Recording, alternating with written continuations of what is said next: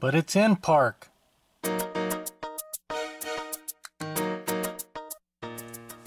Alright, we got a Lincoln MKX with the old shift to park error. It can also cause your battery to drain when you get that stuff too, and that's what happened to this vehicle. So come along, I'll show you how I fix this. Okay, as you see, I'm in the vehicle. Typically you go and put your vehicle in park, and then you either turn the button off or take your key out, and you get out and you go on your way. But every once in a while on these Fords, or in this case a Lincoln, you'll see the, hey, shift it into park, you forgot to put it in park, and you're like, hey, I put it in park. Well, there's a little switch down there, a little micro switch that's not making contact anymore, at least either all the time or intermittently, and that's generally what's causing this issue. Now if it happens to you and you need to, you haven't fixed it yet and you need to hurry up and clear it, just sit there, just mess with this button like this. You see how I'm just pressing the button in and out?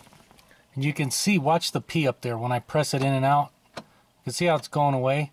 And so you can see that we're working that micro switch down there. So right now it's working. But when it's not working, when you let this go, that P will not be lit up like it is right now. And so it'll look like that if there's an issue. And then obviously when you try to shut it off, it's going to tell you, hey, shift to park. Now you can see I'm holding it in right now. Of course, when I got the camera rolling, everything's working, but periodically this vehicle is doing the old shift to park thing, and that's why we're going to fix it. So the micro switch that's down in there, we're going to go ahead and replace it with a brand new one. Okay, first thing we'll do, we'll apply the parking brake, which I did, and then we want to put the seat all the way down and then back as far as it'll go, just to get out of the way, both of them. Now the part that failed is a switch that's part of this selector knob assembly. Luckily for us, we can just buy the switch and just replace the switch. Many models, you have to replace the whole assembly, which can be costly and a lot more labor involved. So luckily, we only got to do the switch today. Alright, first thing we got to do is pull some trim off. So we're going to pull the sides right here, and then we got this H piece right here, which you can see looks kind of like an H right here. So first thing we'll do, we should be able to pull this up, and this too, and then this last, and you see it comes off just like that. There's some clips, and we'll get the other side. Come on. Just like that. And now let me get a better angle and we'll get this piece. Alright, now to get this piece, usually we can pull up on the edges like this and get it. Come on, there's like 3 clips right here on each side. We can usually do it like that, but on this middle one, I like to do that so that we don't break it. We're not putting too much pressure right here. But you can see that's all it is, just like that, and we can pry it up. Now obviously this is a Lincoln MKX, and a Ford Edge is very similar, but the trim layout might be a little bit different. Alright, now we just have to deal with the trim on the side here, and then we got this piece of carpet, which is a separate piece of trim that goes down. Now sometimes, well, we can look right in there, we got some clips right down in there. Sometimes we can just pull these apart, see, without doing much. And we pull that one, there's like 3 like that. There we go. You see 1, 2, 3 like that. Actually there's more, but that's the clips that attach this to this. But all we needed to do was we just have to get to those 4 bolts. We got 1, they're actually a screw with a bolt head. We got 2, there's a 3rd one right there, and then there's a 4th one, where is it? Right here. So as long as, see, I can get to those, I'm not going to go any further. We can just snap that back into place when we're done. Sometimes you got to reach under here and pull this apart and then go to here. But in this case, we didn't need to do that. The other side is exactly the same. And so I'll work on popping that side out, and then we'll get these screws out.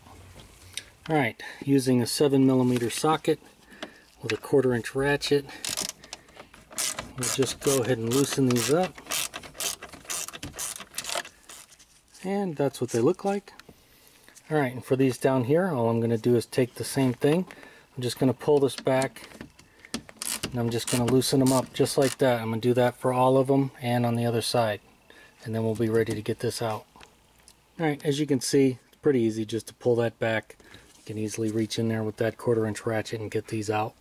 Alright, now that we got all that, you can see that our trim right here is loose, so we can maneuver it around. We're going to have to try to reach around under there and disconnect a couple of connectors right there before we go any further. We might even have to move this to neutral. Alright, I went and turned the vehicle on. We're in neutral now. Now we have a little more room to maneuver down in there. I'm going to have to disconnect that clip right there. Can you get a shot at it where those wires are coming down? So right there, there's a clip right there. We just got to reach in and disconnect. And there's one over here. Where is it? Right there at the end of my finger. I'm going to have to reach in there and disconnect it also. Alright, I'll just reach around, unplug that one, and I'll see if I can reach this one down below. It's kind of tight. And I did. There it is right there. I'll try to get a better shot once we get it out. Alright, now we got to disconnect this little leather boot from this plastic trim. And underneath there's 2 tabs on each side right here, and then there's a tab over here. And then there's a little piece that sticks out over here. So that's the piece that kind of goes in first, and then the rest of them snap into place. And so when we take it off, we kind of got to start over here, or maybe on the sides and then here, and pop it down that way, and then it'll pull out like this. So I'm going to have to try to reach under there and disconnect them. Alright, here's a shot underneath. You can see there's one of the tabs there, there's one there, and there's one just like it on the front side here. And then 2 just like this on the other side. So I got to deal with those 5 clips and pop it down, and then it'll come out.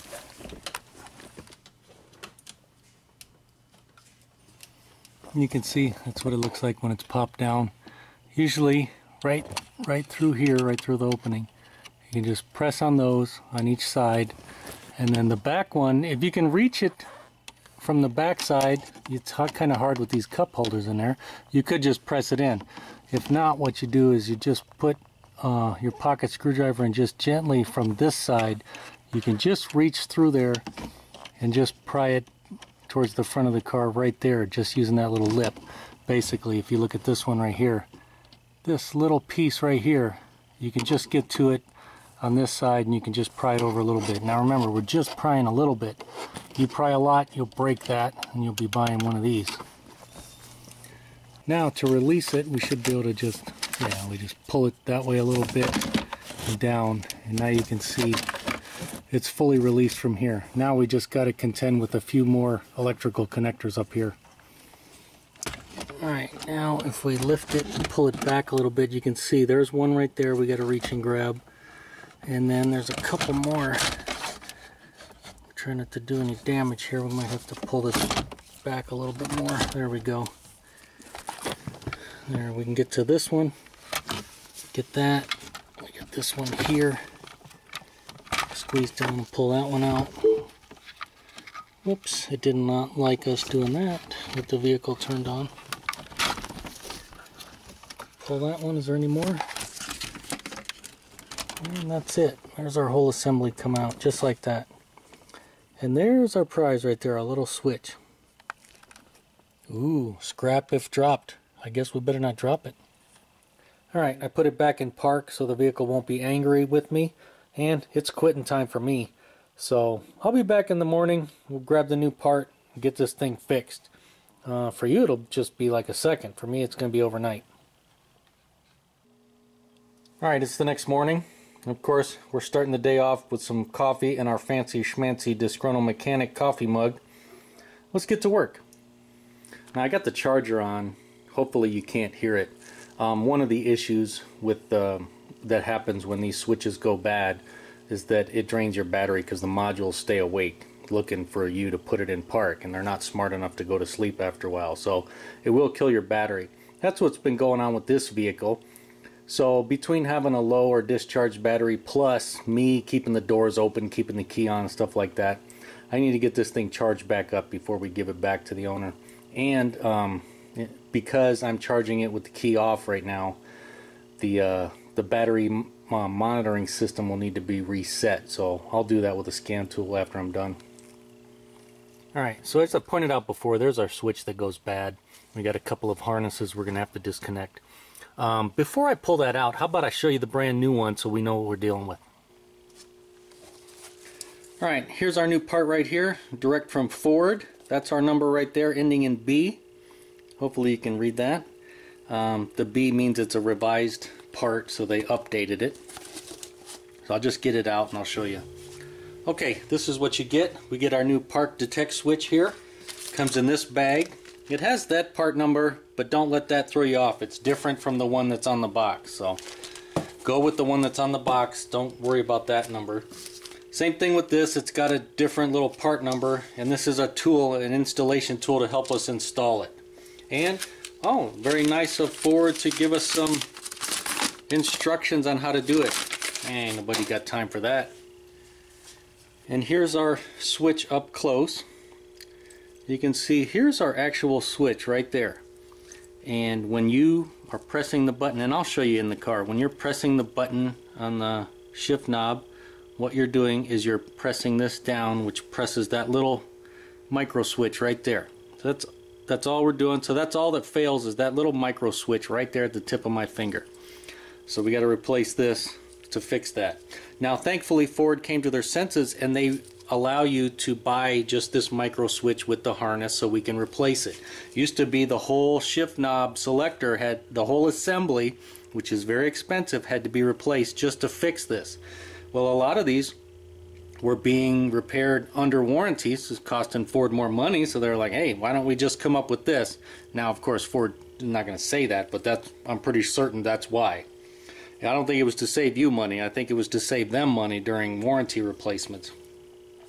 But anyway, if you notice, when I'll show you on the one on the car, this one has 2 wires. This is an updated version, updated part, and it has 2 wires instead of 3. The old one's going to have 3 wires.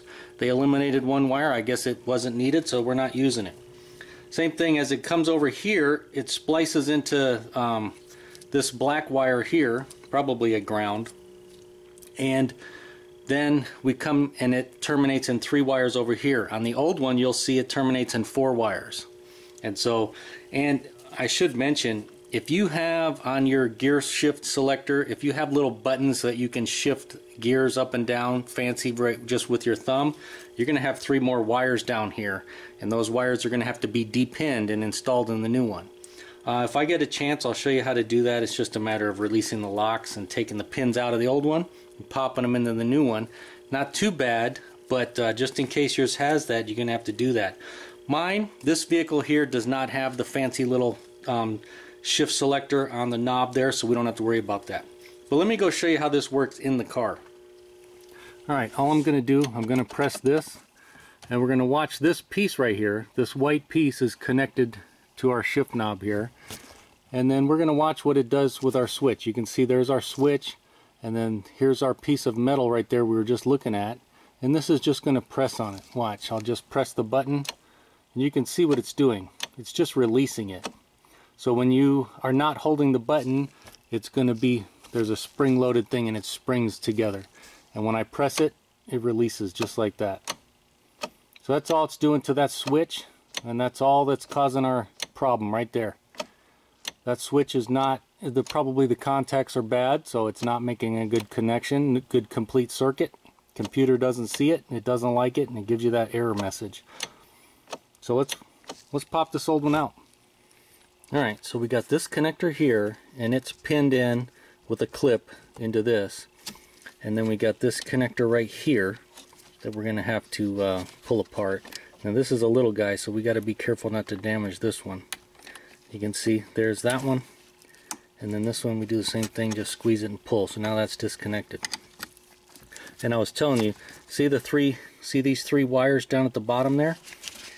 That coincides with the cavities down at the bottom here. So this is already wired for a little special, selector, which you can push your, gears up and down if you want to go up and down, just like a racing.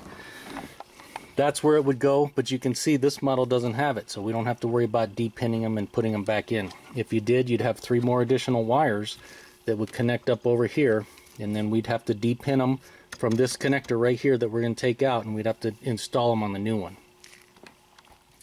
Alright, now for this one, we're just going to take a little trim tool like this, and we'll carefully pry it out. Hopefully we don't break anything. Yeah, just like that. Not too difficult. And then we got to grab some needle nose pliers is usually what I use. Sometimes you can use a screwdriver. We got to pinch those tabs and pop it out.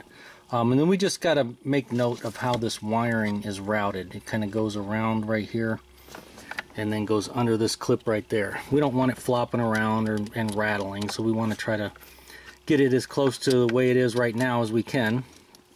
And then we'll pop our switch out. But let me go grab a tool to get that. Alright, these are the 2 tools I usually use. Either a long pair of needle nose like that, or my little favorite little screwdriver. So if I use a screwdriver, I'll just press on each side of those tabs and try to get it through. If I use the needle nose, I just kind of grab them both at the same time and pop it out, just like that. Well, that was easy. Alright, so now we can just kind of pull it from how it's routed through here. And now let's go get our special tool and we'll release this. Okay, as you can see, I got the vehicle powered back up because I needed to move the gear selector back to neutral. We need to have it off that pin so we can get it out. And of course, I'm a bozo, I forgot. In order to move it, we need to have this stuff plugged in. So I plugged them back in real quick so we could move it. So now I'll just get these unplugged and we'll grab that. Alright, look at our new switch. This is kind of how it's sitting in the vehicle right now. And then there's 2 plastic prongs that kind of just reach around and grab it like that. So what we're going to do is we're going to take our tool and stick it down in between to release those plastic tabs. And then I'll take a screwdriver or something, and then we need to see these little feet right here. Hopefully you can see that. There's 2 little feet sticking out. We just need to press on them from the inside. We'll just stick something down there and press on them and pop this out. That's all it is to get this out. Alright, there's a different shot of our switch, and you can see there's a little plastic tab right there and one right there that kind of reach around and grab this. And so what we need to do is stick this, if I can do it with you guys right in my face, right down in between, just like that. Whoops, nope, I missed it. You guys have a better view than I do. Let me move you guys out of the way. Alright, so that's how we need to do it, just like that. So basically, we're just spreading these tabs apart just a hair, one on each side. And now we can just push on the 2 little pieces in there and just pop it out. Hopefully I didn't get in the way in that other shot, but that's what it looks like with a little bit of light on it. And there's a good shot of our 2 tabs sticking out. So hopefully we can just kind of press on them.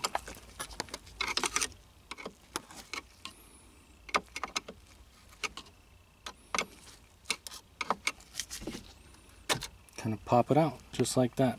No damage. And while we're right here, we'll remove our tool. We don't need that anymore.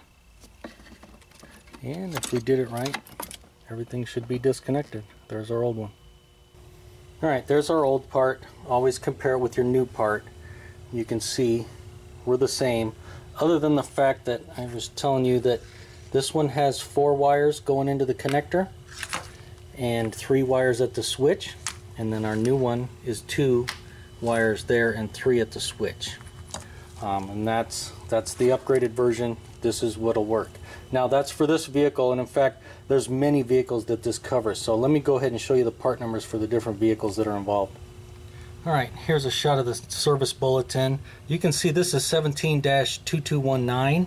This bulletin supersedes 15-0047. So some of you might have seen that TSB. And you can see all the vehicles it covers right here. And we're working on a 2013 MKX, so we're down here. But you can see MKT, MKS for Lincolns, Taurus, the Police Interceptor, the Flex, Explorer, and Edge all have this issue. And let's go down to the parts. So there, if you need the part numbers, hopefully that comes out. Right there, this first one for a 2013 MKX, that's the one I'm using right there. But obviously if you have a different vehicle, there's all the part numbers that you're going to want to look for the different applications. And they're very similar part numbers, so you got to look closely.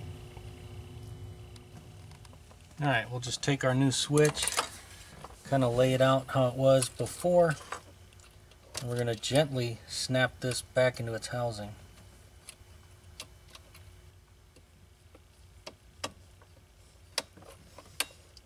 There we go. You got to make sure to get those little feet lined up. Sometimes it can be a little bit of a pain. And then you want those two little edges to lock in. It should be nice and flat and square. We're looking good. Alright, now all I'm going to do is kind of lay this back in place where the clips go. And it should pretty much route how it should go. And I'll plug everything back in, and then I'll show you here in a second.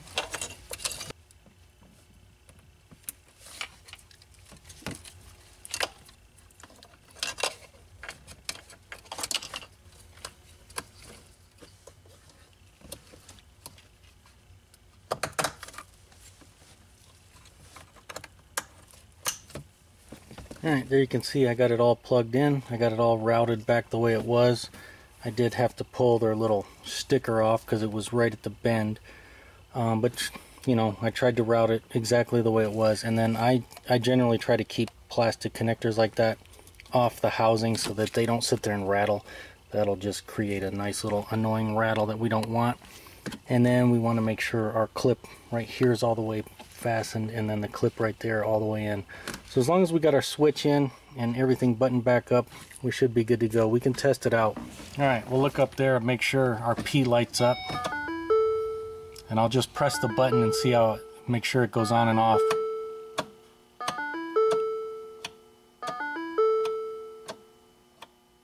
You can see, looks like we got a good fix. And I just put it back in neutral, otherwise we won't be able to get our trim back in. Alright, now when I set the trim back in place, I just got to remember that I have 1, 2, 3 connectors up front, 4 right here, and then the 5th one, where is it at? Oh, right here, still pinned in. We'll have to plug that in. So we got 5 different connectors we got to plug in. And then once it's kind of down in place, and probably before we reach in and grab this, we'll have to do the front 3, I think, and then right here, this notch, we'll slide that in, and then this should just snap up into place back into our 5 little clips. And then once I do that, then I think I can grab these 2. So we got those 3, then clip this into place, and then those 2. Alright, it's just a matter of setting this in place and plugging it in. Might be easier to plug these in before I even get it into place. Come on, Ford, you could have gave me just a little more lead.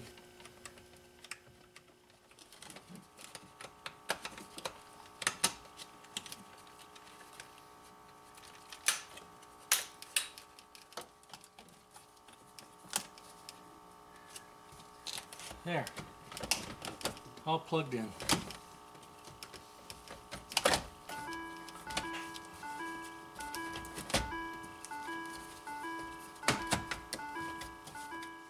Hey, what do you know? Wants us to shift to park.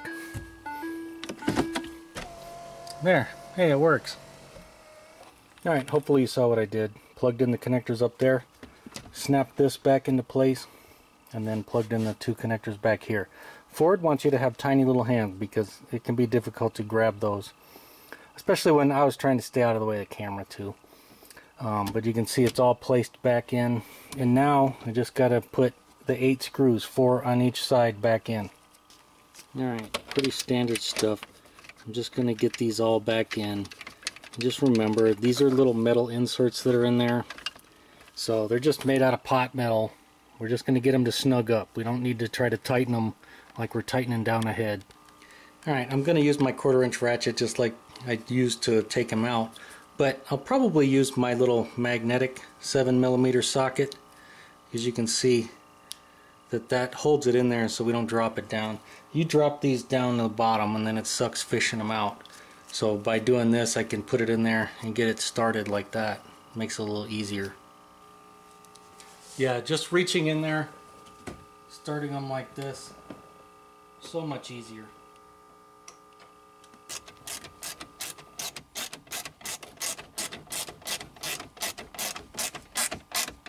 You'll feel it just gets snug like that. That's all we got to do.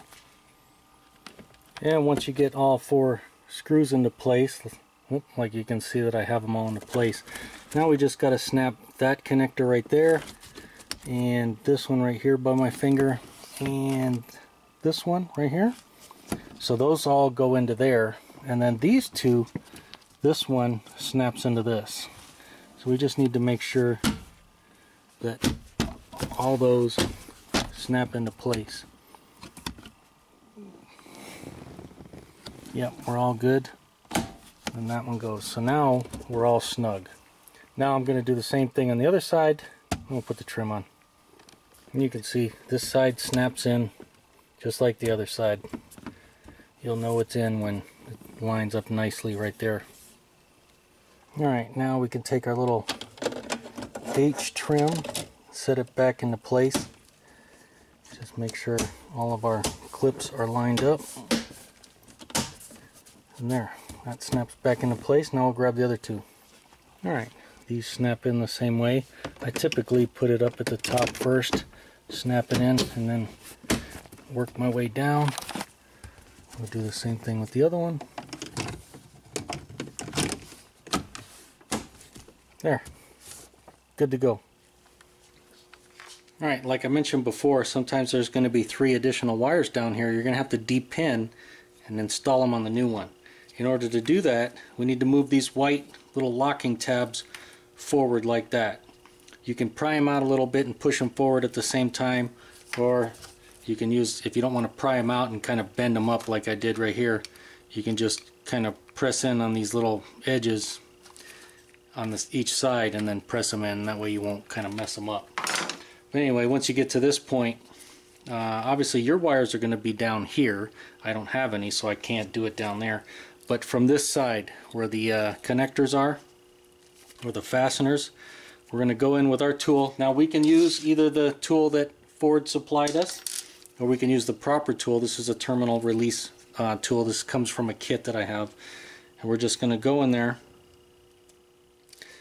And if I can do it in one swoop, you can see we just, once you push it in, then we can pull them out together just like that. And I don't know if you noticed, but there's a little nub right there, right on the top. That nub is going to go away from this connector, so when you put them back in on the new one, you'd be putting them in down here, and you're going to be putting them in just like that, just the same as here. They just snap back into place, and then we would pull these connectors back out into the lock position. Now when you are depinning them, we don't want to mess up where those go. I recommend take a picture of the exact wiring and coloring and cavity exactly where they are right here, and when you reinstall them, verify that each wire, each coloring on the wire is in the exact cavity position that it's supposed to be in. And on the instructions they show you how the pins are supposed to look. So if we're looking at our harness right here on the wire side, you can see there's our 4 wires right there, and these cavities are marked 1 all the way up to 10 right there. So in this case, according to this diagram, we would want 10, 9, and 8 to have our wires. So yellow would be number 10 right here, brown would be number 9, red would be number 8. Obviously you'd want to make sure that that matched your picture that you took on your the previous connector before you took it all apart. Make sure it matches what this diagram says. I would probably default to what was in the car. I'd make it match what was in the car before I would go with this if they conflicted. And here's the terminal release set that I was using. You can see this is a 23-piece terminal release set. I don't know who makes this, just some generic company. I think they're all made in the same Chinese factory. They just put a different name on it. Anyway, they come in handy. This one goes right there. Comes with a lot of different tools for different release applications, but they definitely, when you need to get those electrical connectors apart, it's definitely nice to have a set like this. Park detect switch. Something very simple, can be quite annoying when it doesn't work. In any event, hope you enjoy how I fix these things. And as always, if the video helped you out or you liked it, make sure to give it a thumbs up. Thanks for watching.